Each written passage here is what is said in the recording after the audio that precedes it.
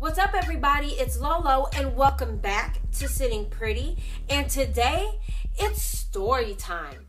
Now, what I'm about to tell you is probably the craziest, most frightening experience I've ever had in my entire life. I have never, ever been through some shit like this before. And I don't even know, what I did to piss off the universe. I don't know if maybe me and God just wasn't in tune that day, but I almost got attacked at the bus stop. Now, let me give some backstory on this.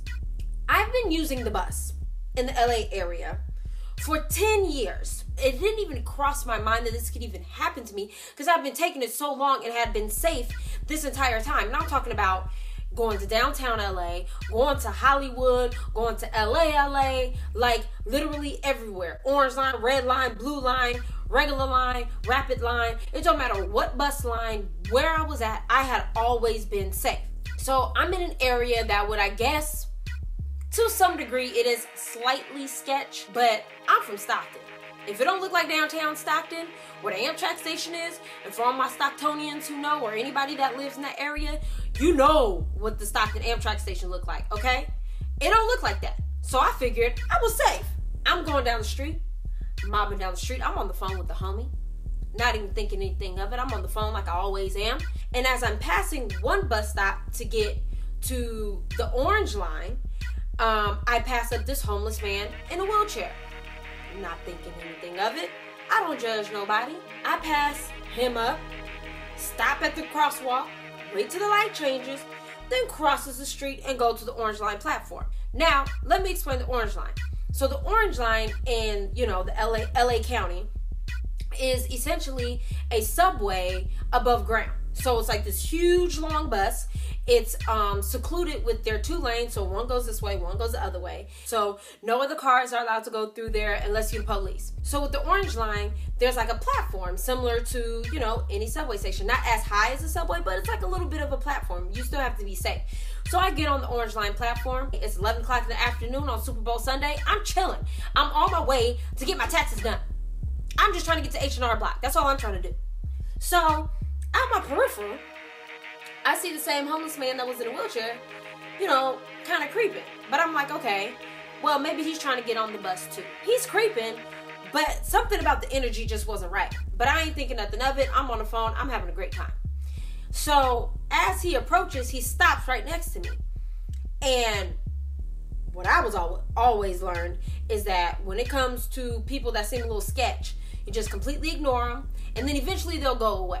So I just turn around and dip towards the other end of the platform. The man starts creeping up behind me again. So now I'm like, okay, this is weird. He's creeping up behind me, and I'm like, what is he doing? So I turn around and dip back towards the platform, towards the other end of the platform. And this time he's like speeding up behind me. And so I'm like, yo, what is going on? One more time. Down to the other end. Now I'm starting to get pissed and annoyed because I'm like, what does he want at this point? I'm on the phone and I'm like acting like he ain't there. I'm on the phone. You feel me? All day long. Talk to the homie. You feel me? And the man's like, yeah, I feel you. I want to feel you. And I'm like, hell no. No. I'm like, Lord, please, not today. Not today. Not today. So the man is like, give me money. And I'm like, I don't have any money. Leave me alone, please. Go somewhere. I don't know you. Please, leave me alone. And he's just like, give me my fucking money, and starts screaming at me. So I'm like, oh, hell no. And mind you, I'm like in between these two benches, and he low-key has me cornered. So I luckily dip off and out of the way. And I'm like, yo, what the fuck? He's cussing me out. And the homie's like, what's going on? Where are you? Blah, blah, blah. And I'm like, he's yelling at me. He's screaming at me. And he's like, give me my fucking money, bitch. I start dipping towards the other end. The other end is where people tap their tap card. So tap card is how you basically pay to get on the bus. So there's a lady trying to put money on her card. And I just grab her arm like she was my mama. And I'm crying at this point. I'm like, please, please, please don't let me go. Don't let me go. Please don't let me go. He's bothering me. I don't know what he wants, blah, blah, blah. And he's like, give me my fucking money. And all I hear is, the sound of a knife open up. And I'm like, oh, hell no. And he reaches out and grabs the armrest of my wheelchair.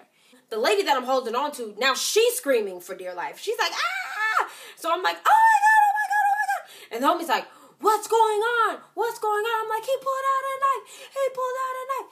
And I, luckily, because he grabbed the armrest of my wheelchair, I dipped to the other end, and I had dipped so fast that he fell out. So that's how much of a grip he had on my wheelchair, that he fell out of his own because I dipped so quickly. I don't know what to do. I hang up the phone, and I immediately call 911. So the platform has one dip that goes into the actual Orange Line streets. Now remember, the Orange Line is meant for two huge buses that come back and forth. So I'm in the middle of these streets, okay? And at this point, I'm praying, one, that this man doesn't follow me into these streets, because I'm ready to get into the intersection and just pray to the Lord that, you know, he accepts me when I come to them pearly gates. Or I'm trying not to get hit by a damn bus. I'm in the middle of these Orange Line streets. I'm on the phone with the police at this time. I'm screaming, I'm crying, but I'm like, I'm in the middle of the Orange Line bus. I really don't want a bus to hit me. I'm on such and such and such and such.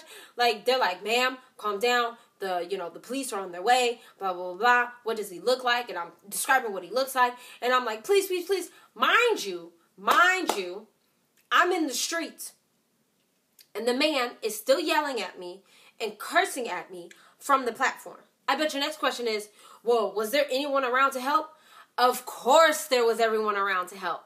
There was a platform full of people.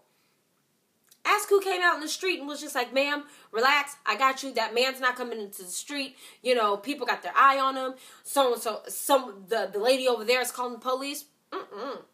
No. The bus that I'm trying to catch finally shows up.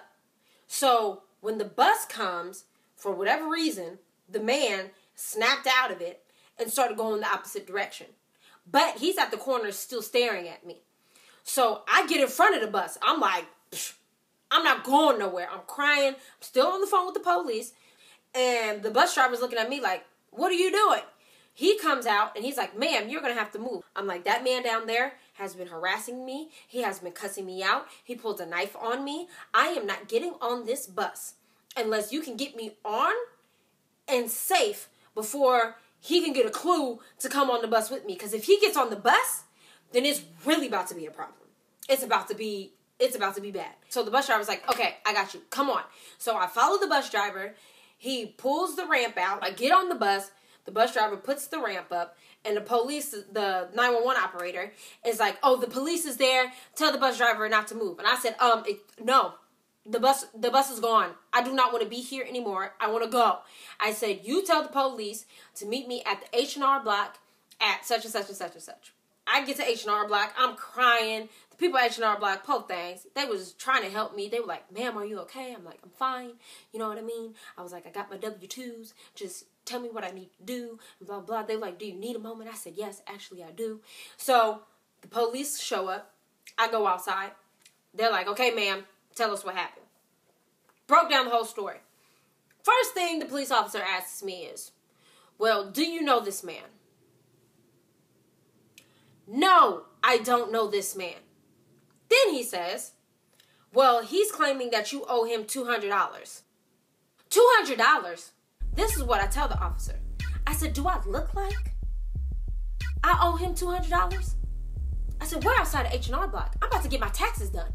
Do I look like I owe that man $200?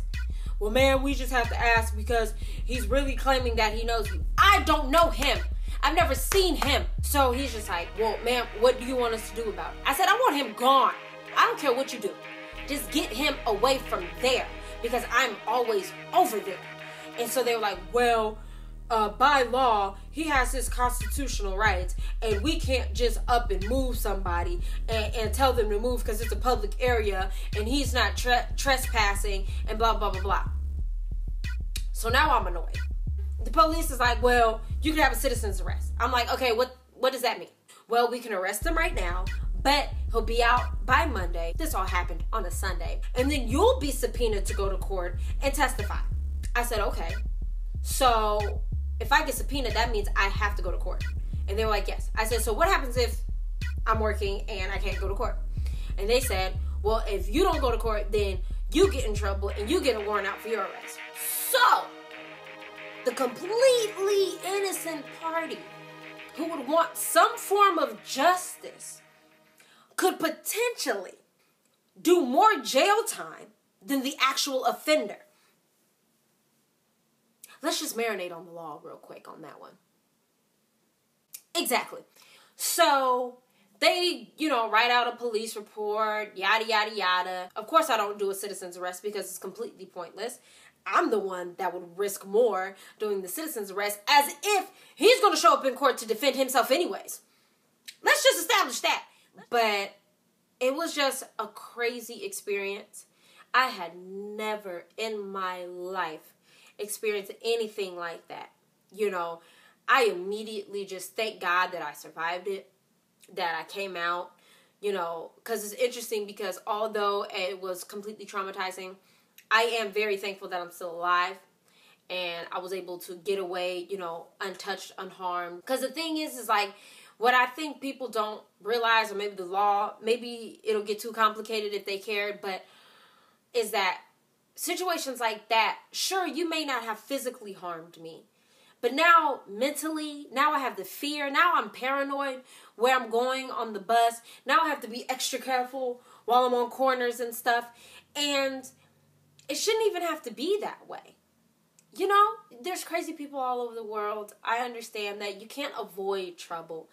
But in the same breath, if this is the law, if this is police officers who are supposed to protect and serve, why does it have to take me actually getting harmed in order for you to be like, okay, now it's time to do something? I think the thing that was just so amazing, like still something I can't even grasp, is just the fact that nothing happened, really. There was no solution to this problem. Except, the pure grace of the Lord. And me watching my back and having to change up my routine and how I do things, for my safety and for my protection. But if that's what I have to do, then that's what I have to do. Everyone watch yourself. Be careful out there in these streets. If you take public transportation, if you go anywhere, just be careful. Watch your back, especially us women. We have to be very, very careful. Very, very careful. Always have something on you to protect yourself. And, yeah, that's story time. Subscribe. Like my videos. Go back, like more videos. Go back and share. I hope you guys been enjoying everything Sitting Pretty. Because Sitting Pretty ain't gonna stop. Can't nobody attack Sitting Pretty. You feel me? Alright, love y'all.